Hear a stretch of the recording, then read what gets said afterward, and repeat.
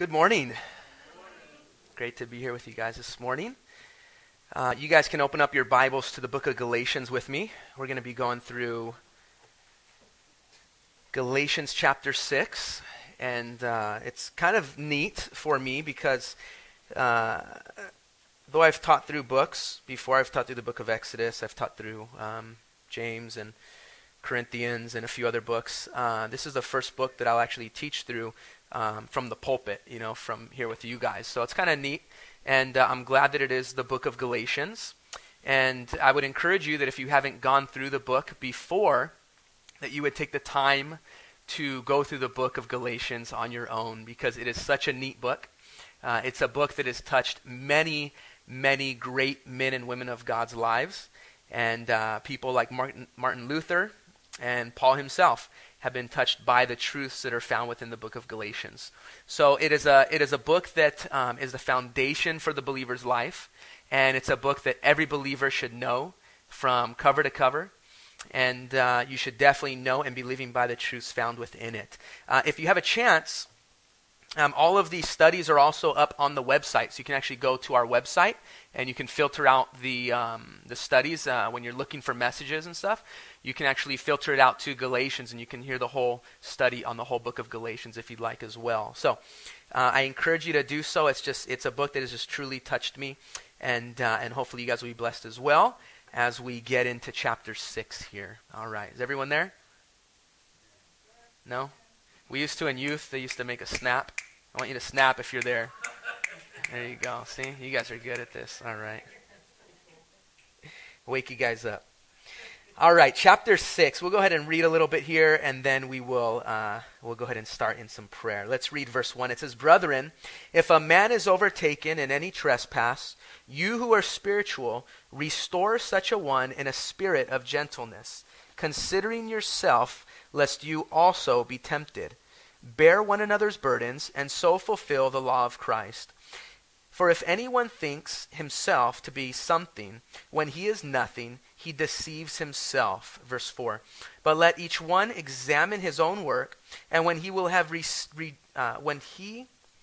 then he will have rejoicing in himself alone, and not in another. For each one shall bear his own load." Let's read verse 6. "Let him who is taught the word share in all good things with him who teaches. Do not be deceived. God is not mocked. For whatever a man sows, that he will also reap." Let's pray. Father God, we come before you, Lord, and God, we just always, as usual, we start out with praise and honor, Father, and thanksgiving for gathering us here together as believers in Jesus Christ. And we thank you, Father, that you are our God, and that you're a loving, gracious God, a God that we can read about here in the book of Galatians, and that can still minister to us even today, Lord, thousands of years after these words were originally written.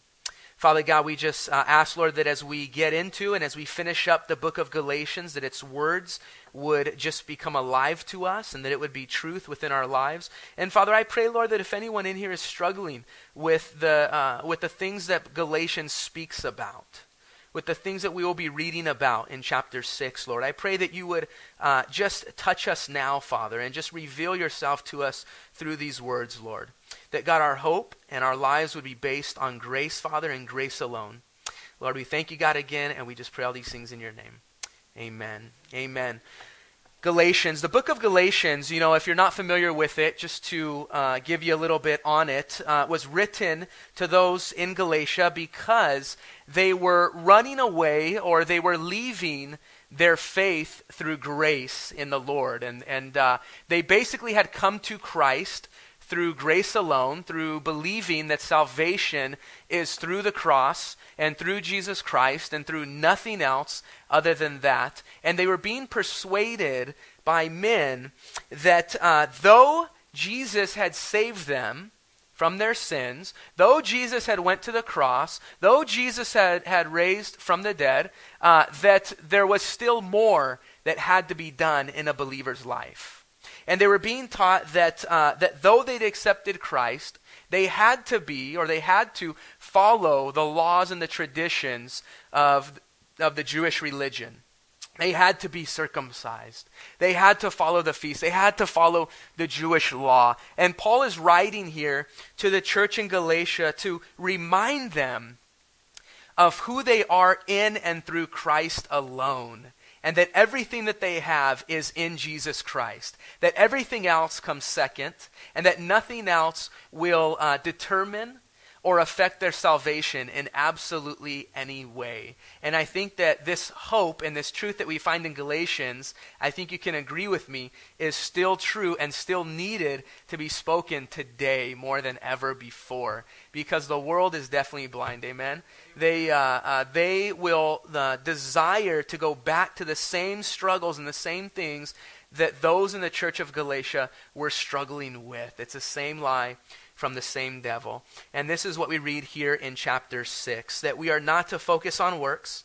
We're not to focus on the tangible things. All of those things do come through Jesus Christ and through living a righteous life and a right life before God. Those things will come naturally through the Lord. So it's not that we will not have works. We will, but they will come naturally through the Lord. But also that we will not and should not leave the spiritual for the physical. That we should keep our hope in Jesus Christ and in God through his truth. Let's read again in verse 1. It says, "Brethren, if a man is overtaken in any trespass, you who are spiritual, restore such a one in a spirit of gentleness, considering yourself, lest you also be tempted." So Paul specifically is speaking to the believer again there in Galatia that has left the things of the Spirit, that have left the things of God, and have now put all of their trust into the flesh. And when you do that, when you put your trust into the flesh, what happens is you get fleshly things that come out, right? When you sow, as we read, and we're going to read that when you sow to the flesh, you will reap of the flesh. And here in verse 1, Paul says, he's speaking again to the believer that is overtaken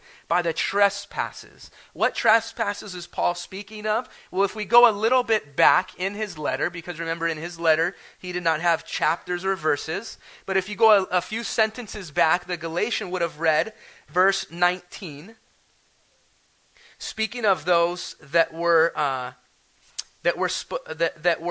basically doing the works of the flesh. And he says that those works are evident. He says that those which are adultery, fornication, uncleanness, lewdness, idolatry, sorcery, hatred, contentions, jealousies, and you get the point. Those that have left the fruits of the Spirit, those things that are found in verse 22, the love, the joy, the peace, the long-suffering, the faithfulness, the goodness, the self-control, and the gentleness.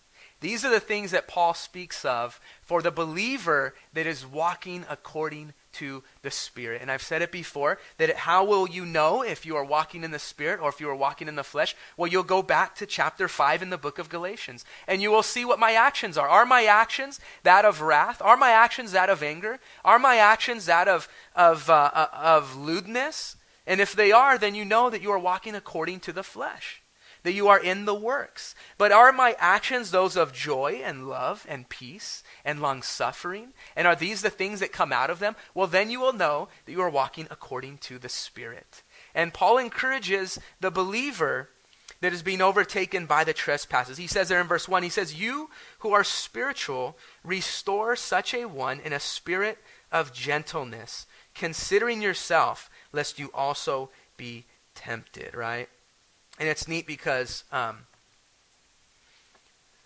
we all struggle at times, right, with the works of the flesh. I don't think you can say that, well, I'm a believer now, so I never struggle with the works of the flesh. I never deal with these and things found in verse 19, No, we would never say something like that, because at times in our lives we all deal with things of the sort. And it's neat because Paul doesn't say, well, for those that are found in the trespasses, he doesn't say those who are spiritual, kick them out of the church, right? He doesn't say that. He doesn't say, tell everyone about their struggles so that we can pray for them, He doesn't say, never talk to them again so that you won't be influenced by their wickedness. Pretend like nothing's wrong so that you won't offend them. No. The thing that he says is so beautiful. He says, restore. Restore such a one in a spirit of what? Of gentleness. Of gentleness. And that spirit of gentleness can mean many different things. In fact, I love how Paul is not very specific here even. He just says, do it in gentleness is what he says. You know, it kind of reminds me of when I'm laying down at home, maybe watching TV or something, and Luke comes into the room, and we call Luke our little Sour Patch Kid, because first he's sour and then he's sweet. And he'll come over and he'll start to hit me in the head, you know, with whatever's in his hand. And what do I do? I say, Luke, gentle, Luke. And then Luke pets me, right? He's, okay, Dad. You know, he gives me a couple pets and stuff, you know. And this is what God says. Sometimes we grab our Bible and we just want to smack somebody with it, right? We just want to smack that righteousness into someone and just go, wake up. Wake up from the works of the flesh. Wake up from what you're doing. Get back into the Spirit.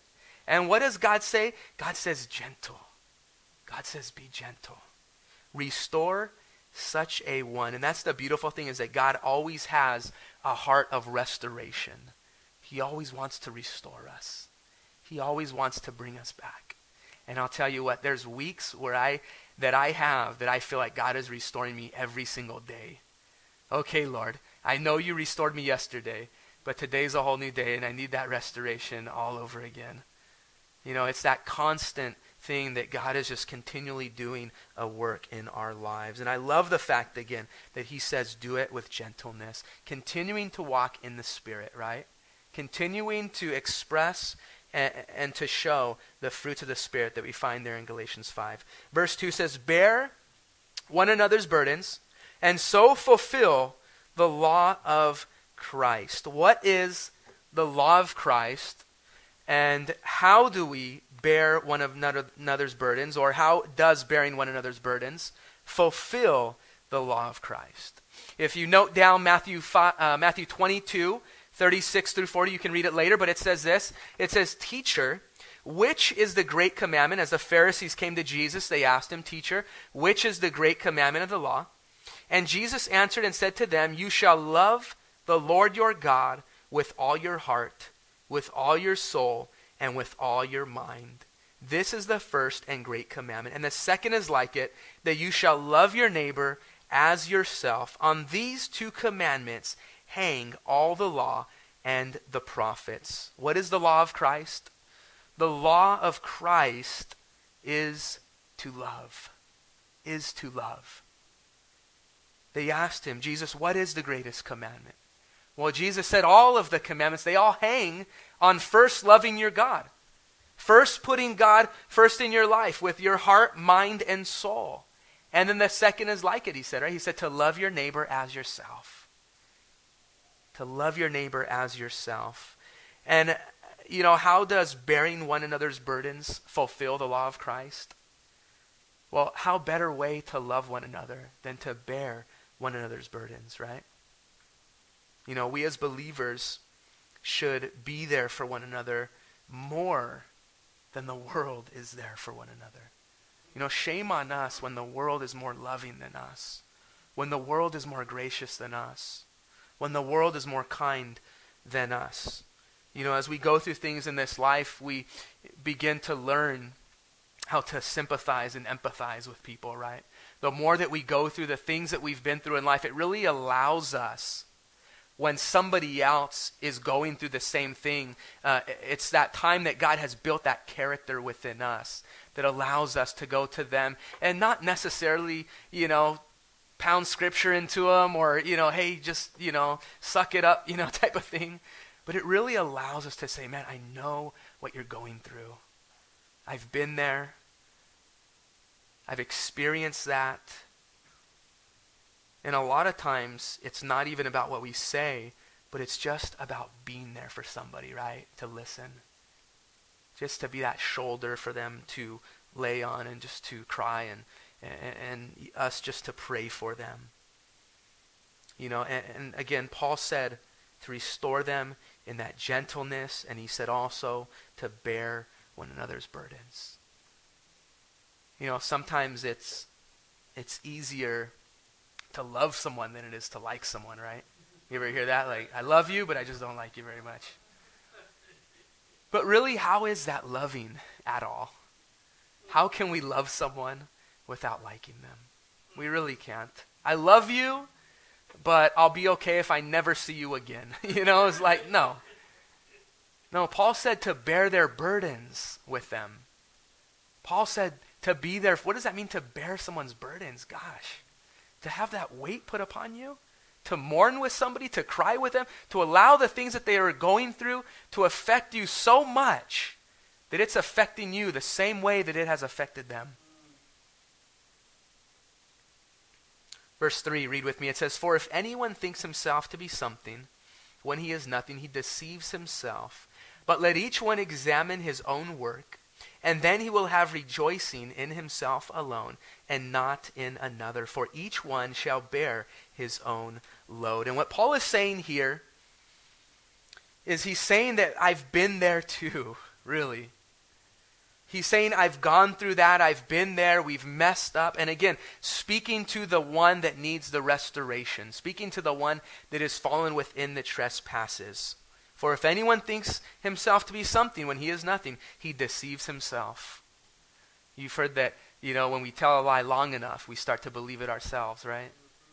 And Paul's simply saying that, man, I've messed up, just like you've messed up. I've sinned just as you've sinned. Paul called himself the chief of sinners, right? He said, man, if anyone, it was me. I'm the chief. I'm the worst of the worst. He says, I don't think I'm anything.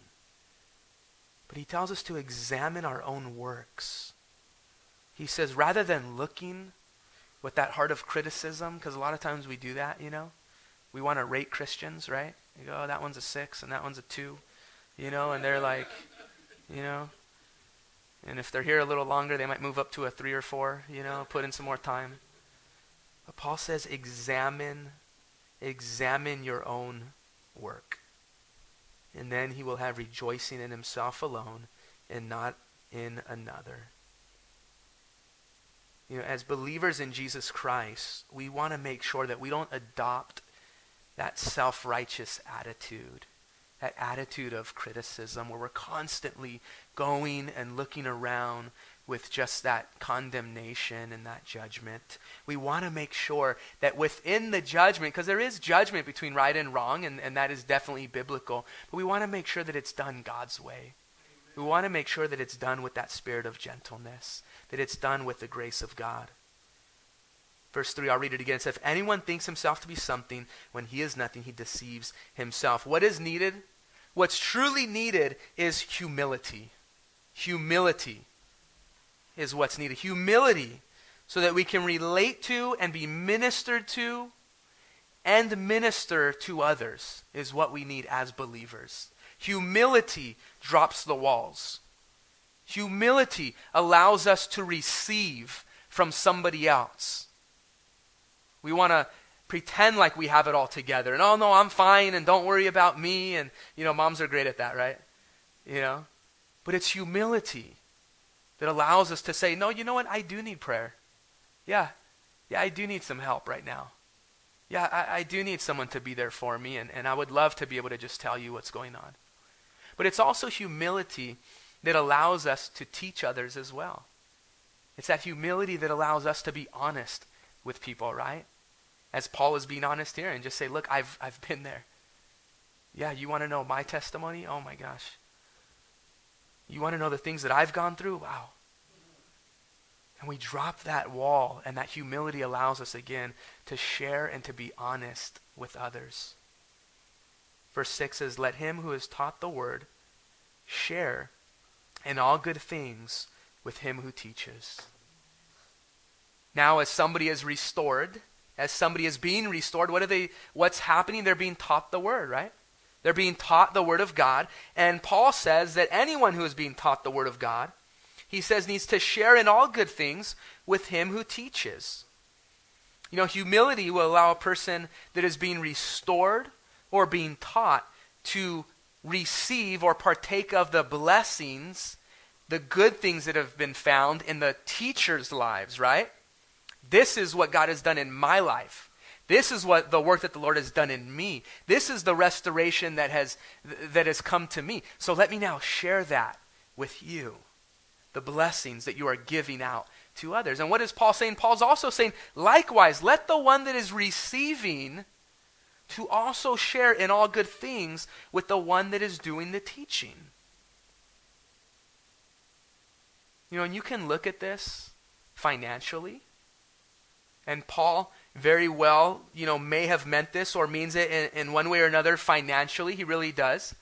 And that as one is being taught, and as one has a job and is able to go work, and as they are receiving from the blessings of church and from a pastor and from ministry, that they are to give back to the work of the Lord. And a part of that work of the Lord is by providing, as you read in the Old Testament, for the priests, right? For the Levites, for the pastors nowadays.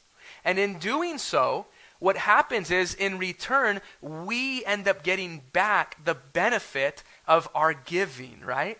We really do. And I'll tell you what, being a pastor now and more involved in ministry, I really see the importance of this so much more than I ever have. How important it is for us to give back to those within the ministry. How amazing it would be to have somebody on staff for worship even. To have a worship pastor. You know, a lot of churches have worship pastors. And you know what it does is it allows them, this is what it does. It allows them, with the time that they normally would spend going to a job, putting the time and the effort into the things of the world, it allows them to take that time and to put it into the things of God. Amen. It allows them to just, submerge themselves into the Word of God, to dive into the Scriptures, to get poured into, and to know, and even for a worship pastor, to know what worship is all about, to stand up here and not just sing songs, but to teach the body of Christ to worship, how to worship. This is what we should be desiring as a church. And again, as giving back to the church, as Paul said, let him who is taught the word share in all good things with him who teaches. Again, in giving, all that happens is we just get to receive back even more, right? That's what happens. But I also love how Paul didn't use that word financially. He didn't say give of your finances. He didn't say give of your money, because that's not all that Paul meant. That's not all that he was talking about. I believe that he meant a lot more than that as well. You could also look at that as just sharing in pretty much the blessings of life. All the blessings that we have to share in those things. The good times, the times with family, the times with fellowship, the times eating, the scripture insight. How awesome it is to teach somebody and to receive back from them some good things. You just get so blessed. How neat it is to invite somebody to your house and just say, hey, I just want you to partake of the good things, all the good things that I'm experiencing with my family. Come over for dinner. Hey, can I buy you that meal? Can we go out and can I provide that meal for you? Hey, can I give you a ride? Hey, can I have these clothes that I'm just going to get rid of. Could anyone in your family use them? All good things could mean so much. And I think it really encompasses just so much more than even just our pocketbook. I like how Paul said that, in all good things. What I do know is that Paul wants us to get rid of that spirit of just stinginess, right? My. Everything's mine. No, this is mine. Can you give, I give you a little bit. You get this little, piece right here is for you, Lord, and the rest of it is mine. My money, my ministry, my house, my family. Everything we put that word my before it. It's one of the first things our children learn, right? That's my toy, and you're not going to play with it. And you know what? Sometimes as adults, we never lose that. We go, no, that's my, vehicle. How many times I have just been blessed by people donating their vehicle to the winter retreat, the youth winter retreat, and just saying, hey, here's the keys. Take our car and just go pack it out with kids, have fun. Why? Because they see the importance and the value to these kids getting up that hill no matter what it takes. If it costs me my car for the weekend, that's fine, it's yours. How many times I've been blessed by people throwing us the keys and saying, yeah, go ahead, take it to Mexico. Fill it with clothes. Fill it with Christmas shoe boxes. Just bring it back running, as long as it comes back running. And sometimes we've brought it back barely running, and I just say, Lord, forgive me, before I give it back to him. Paul says, share in all good things. Sometimes we put the value on the tangible things rather than putting the value on what we could get by just giving it away to the Lord. How much it could affect somebody's life. Psalms 24:1 says, the earth is the Lord's and all its fullness, the world and all those who dwell therein. Everything is the Lord's, you guys. Everything you have. Some of us struggle to give 10% to the Lord. Honestly, it's all his anyways. 100% of it is his. He's just allowing you to use it. I love that last song Jesse and the guy sang. It said that, I'm going to butcher it, but he said that the Lord was borrowing the grave for 3 days. The Lord was he was just using it, and it's like, man, this is just mine. This is my grave anyways. I'm going to use it for what I see fit, and when I'm done with it, then you can have it back. And that's the same thing with our stuff. We need to just give it to the Lord. Lord, it's yours. Use it as you see fit. And whenever you're done, if you allow me to use it a little bit, I'll be blessed. Verse 6, let's read on. It says, let him who is taught, we read that already. Let's read verse 7. It says, do not be deceived. God is not mocked, for whatever a man sows, that he will also reap. For he who sows to the flesh will of the flesh reap corruption, but he who sows to the Spirit will of the Spirit reap everlasting life. And let us not grow weary while doing good. For in due season we shall reap if we do not lose heart. There will be consequences for our actions. That we can be sure of. Yes, we restore. And yes, we restore with grace and with mercy and with humility. And yes, we share in all good things. And again, this chapter is speaking of those that have broken, the spirit of grace and the spirit of the fruits of the Spirit. Yes, we are to restore them. But it doesn't mean that they will get away or that we will get away with evil. Sometimes we think, well, someone just needs to correct them. Someone just needs to just let them know that everything they're doing is just wrong, They're folding the laundry wrong. They're washing the dishes wrong, And we want to just correct everything in their life. Paul says, don't be deceived. God is not mocked. Is he the judge of all, or are we the judge of all? Is he the one that's bringing righteousness, or are we the one that's bringing righteousness? Sometimes we think that we have to protect God and that we have to defend God. And we don't want God to be mocked, and that's fine. That's a good heart to have, that we want to protect our God, but honestly, he doesn't need your protection. Spurgeon said, how do you defend the word of God? He said, like a lion, you let it out of its cage. That's what you do. That's how you defend a lion. And that's how you defend the word of God. You just allow it to be what it is. He says, don't be deceived. God is not mocked. We get people that come here to this church and they desire to be restored. I truly believe that they have that desire at times to be restored, to experience God's grace, to experience God's forgiveness. And unfortunately, most often than not, a lot of people that come forward and get prayer and ask for forgiveness and accept the Lord and recommit their lives, unfortunately, a lot of times, what happens is we never see them again after that day. They come forward and they kind of have that moment and they feel really good about themselves, and then they just kind of walk out the door. And they go, hey, I'm better, I'm good. And they go back and they just kind of live their life the way that they, came in living. And what Paul's saying here is that really that's not how it works. It's not about just asking for forgiveness and then going on and living your lives again. Why? Because God will not be mocked in your life. Because one day that judgment will come. And in due season, those who will reap the benefits of God are those that do not lose heart, those that continue on in the Word of God. But it's about seeking God fully with a whole heart.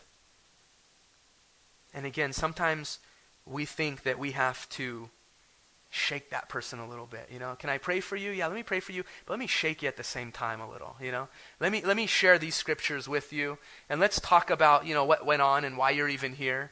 We don't ask them to lay out their whole, life before us and, well, tell me what sins you're struggling with, before we pray. What's going on, my son, and we don't get into all that. Honestly, they come here and we say, man, whatever you've done, it's okay. God is greater. God is stronger. And nothing that you've done in the past will ever be stronger than what God has done and what he's going to do in the future. And that's all that we do. And we just point them to Jesus. And really everything else is just getting in the way. And sometimes, you know what though? In our flesh, after the first person comes and goes, and the second person comes and goes, and the third, what happens is we get to that 10th person, and we go, man, Lord, what's going on? I'm not going to lose this one, Lord. This one I'm keeping here, no matter what it takes. And we go, God, you won't be mocked. But you won't be mocked because by my hands, and pray for that 10th person, because you don't want to be that 10th person to walk in, because that's the one we just want to let have it. It's like, I'm going to. No, Paul says, don't be deceived. God is not mocked, Galatians. Paul says, you continue to walk according to the Spirit, Galatians. You continue to walk according to righteousness. You continue to restore with gentleness, with love, with long-suffering. In verse 8, he says, for he who sows to the flesh will of the flesh reap corruption, but he who sows to the Spirit will of the Spirit reap everlasting life. And let us not grow weary while doing good, for in due season we shall reap if we do not lose heart. If we do not lose heart. Verse 10. Therefore, as we have opportunity, let us do good to all, especially to those who are of the household of faith. And I love that he says, whenever you have an opportunity, God will give us those opportunities.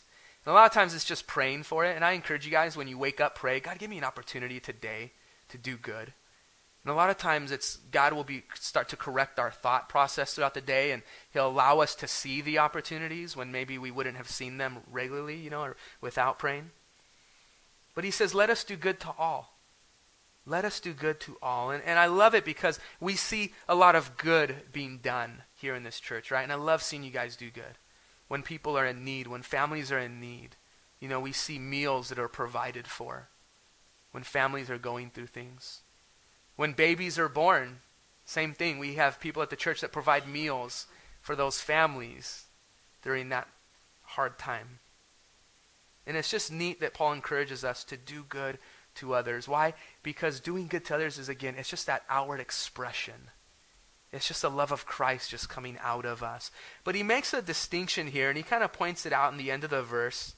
He says, especially to those who are of the household of faith. And I like that. That first he encourages us to do good to all, to do good to the world, to do good to those non-believers and those in the world, that we do not turn our backs on them, that we don't say, well, they're not a Christian, so I'm not going to help them out, that we don't, again, have that self-righteous attitude or anything. And no, Paul said do good to all.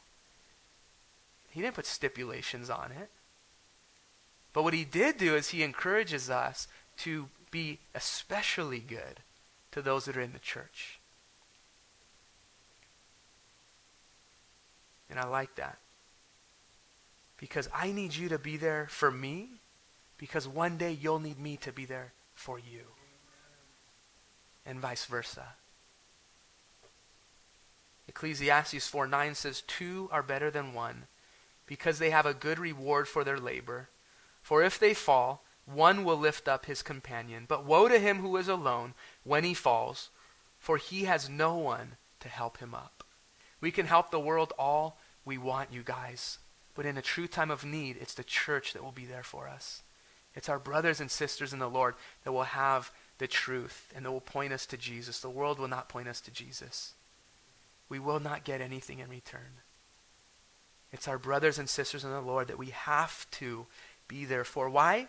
Because in Ecclesiastes it says, woe to him who is alone. Woe to him that has nobody.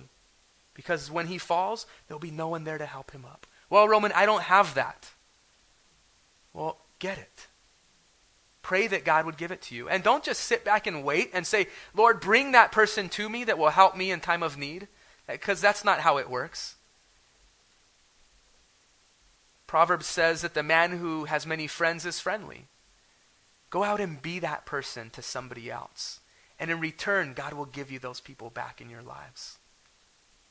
You want somebody to provide meals for your family in time of need? Well, then provide meals for others in time of need. You want people that will give you a ride? Well, then give others a ride when they're in time of need. And help out in other ways in time of need, whatever good that you can do. And guess what?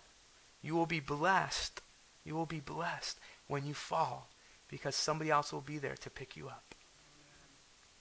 Verse 11 says, see with what large letters I have written to you with my own hand. Paul, in the last half of his chapter here, in the last chapter, in the last part of his chapter, the book of Galatians, he makes one final plea. One final plea. He says, see with what large letters I have written to you with my own hand. And verse 12, he says, as many as desire to make a good showing in the flesh, these would compel you to be circumcised, only that they may not suffer persecution for the cross of Christ. For not even those who are circumcised keep the law, but they desire to have you circumcised, that they may boast in your flesh. But God forbid that I should boast except in the cross of our Lord Jesus Christ, by whom the world has been crucified to me, and I to the world. Paul goes back to the basics. He goes right back to chapter 1. And he says, Galatians, listen up. The world will want to dress you up. The world will want to make you look pretty. The world, all it cares about is its outward appearance. All it cares about is how it looks to the world, when really leaving the things of the heart undealt with. And I think too many times, even as believers, sometimes that's what we want to do to one another. We want to dress each other up. We want to, kind of clean each other up and go, hey, just come on Sundays, so the pastor sees you. Is that what we tell our children sometimes? Just kind of be there, just help out a little bit, so everyone kind of sees that our family kind of does these things. But are we dealing with the things of the heart? Are we really hitting the things that matter? It's been said that you can put lipstick on a pig, but it's still a pig, right? You can dress it up and you can make it look pretty, but it's still a pig. And the same is true within our lives. We can try to, fix the outward appearance, our outer selves, our shell, really, our flesh, when never truly dealing with what's inside. Isaiah 5:20 says, woe to those who call evil good and good evil, who put darkness for light and light for darkness, who put bitter for sweet and sweet for bitter. We're so worried about getting to church on time. And then we zone out during the message, right? You ever do that? I do it. Let's volunteer for that ministry. Let's, get involved when our relationship with the Lord is just in shambles. Isaiah says, woe to you. Woe to you. Great sorrow and distress is what that means to you. He's not hoping for it to come. He's just saying it is on its way. Because one day, everything that you've built up will one day fall because there's no foundation. Verse 15. It says, for in Christ Jesus neither circumcision nor uncircumcision avails anything but a new creation. But a new creation. All the works we can do, all the outward appearance, we could dress up. Everything that the world tries to just pressure on itself, and that we try to, make ourselves look that, that we are, that we truly aren't. And just all these things. Paul says it avails nothing. But what avails? He says that new creation. You know, it just brings this funny picture into my head of this caterpillar grabbing some twigs and a couple leaves and just trying to make some wings out of it, you know, and flapping as hard as it can, trying to take off, you know, and just wanting so hard to be a butterfly. You know, no matter how hard it flaps its wings, you know, it's never going to be a butterfly, right? It's never going to take off. And that's what we do a lot of times as believers. We just go, let me do this in my own strength. I can do this, Lord. When really, what is it? It's that natural process that turns that caterpillar in that time of the cocoon into a beautiful butterfly. It's that new creation in the Lord in 2 Corinthians 5:17. Therefore, if anyone is in Christ, he's a new creation. The old things have passed away. Behold, all things have become new. And in that cocoon, in that time where God is restoring us, where he's doing a work, where he's breaking us down, where he's destroying everything, all of our thoughts and everything that we are, it's in that time that he will build us right back up. But he'll build us up into his creation. He'll build us up into something beautiful. In ending, read with me 16-18. It says, and as many as walk according to this rule, peace and mercy be upon them, and upon the Israel of God. For now on, let no one trouble me. For I bear in my body the marks of the Lord Jesus. Brethren, the grace of our Lord Jesus Christ be with your spirit. Amen. Amen. And what is Paul saying here? He says, upon the Israel of God, peace and mercy will be upon you. That word Israel just means governed by God. Those that are governed by God. Those that are no longer working according to the flesh. Those that are no longer living according to their own desires. Those that are living according to the Spirit.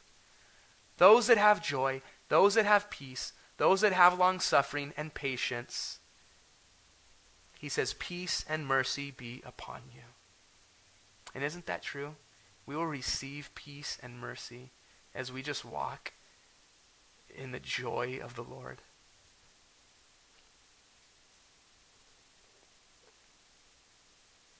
Paul says, from now on, let no one trouble me, for I bear in my body the marks of the Lord.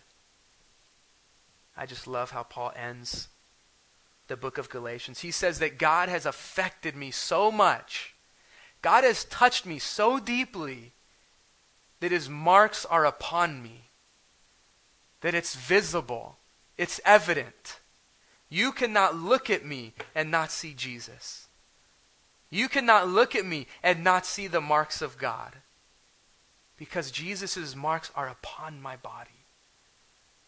Has Jesus touched you? Has he affected you in a way that when others see you, they won't be surprised when they see you sitting next to them at church? You ever do that when someone's sitting next to you? Hey, what are you doing here? Don't ever say that to someone at church. They might say it right back, you know. Paul said, I bear in my body the marks of the Lord Jesus. In verse 1, I'll leave you with this. In verse 1 of Galatians, I said originally, teaching through that chapter, that you could sum up the whole book or the whole reason for Paul writing the book in verse 6. And verse 6 says, I marvel that you are turning away so soon from him who called you in the grace of God to a different gospel. Do not turn away from God's grace. Do not turn away from his peace and his mercy and the truths that you have found in the Lord. Paul was amazed that the Galatians could have gold and turn it in for coal.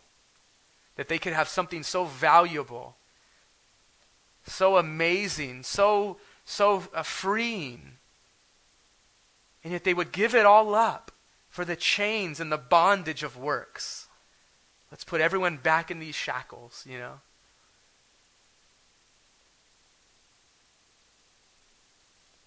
2 Corinthians 12:9 says, and he said to me, my grace is sufficient for you, for my strength is made perfect in weakness. Therefore, most gladly I will rather boast in my infirmities, that the power of Christ may rest upon me. It's in our infirmities, it's in our weaknesses. In our weaknesses. when we want to give up, when we want to just start to do things by the flesh and by our own means, that Paul said that his grace is sufficient for us. Boast in those weaknesses. Boast in those times where we have doubt. Boast in those times where we're human. Because it's in those times that Christ wants to come in and just fill all the gaps. And he just wants to fill all the need. And it's in that time that God wants to build character in us. Let's pray. Father God, we just thank you, Lord, for the truth that we find within the book of Galatians, God. I thank you, Father, that, Lord, though we try so many times to do things by the flesh, though we try so many times, Lord, to just to flee, even from the simplicity of the gospel, Lord, the simplicity of salvation and forgiveness, God. Lord, that you have done things like written the book of Galatians. You have done things, Father, like given us those brothers and sisters in you that can remind us, that can just point us to Jesus. Lord, let us never look to works, Father. Let us never look to the things of our hands. Let us never look, God, to the things of the flesh, Father. As Paul said, if you sow to the flesh, well, you will reap of the flesh. And the things that you will reap is destruction. Father, we pray, Lord, that today that we would sow to the things of the Spirit. Father, that we would just reap of the things of the Spirit, Lord. The fruits of the Spirit, God, the joy, the peace, the long-suffering, the gentleness, Father. All of the good things, God, that you have, that you so desire to just share with us, your children. If we, being evil, know how to give good gifts, how much more our Father in heaven? Father, I pray right now, Lord, that if anyone is struggling with the doctrine of grace, if anyone is struggling with gentleness, with freedom, if they feel like they're in bondage and they just are just looking for all the answers apart from you, Lord, I pray, God, for those walls just to be broken down right now, Father. And we pray just in unity, God, that you would just lift our brother or our sister up. And God, that you would give them hope, Father. That you would restore their spirit, Lord. And God, that we would just do it in gentleness, Father. We thank you, Lord, for this day, God. We thank you for all your goodness, and we pray these things in your name. Amen.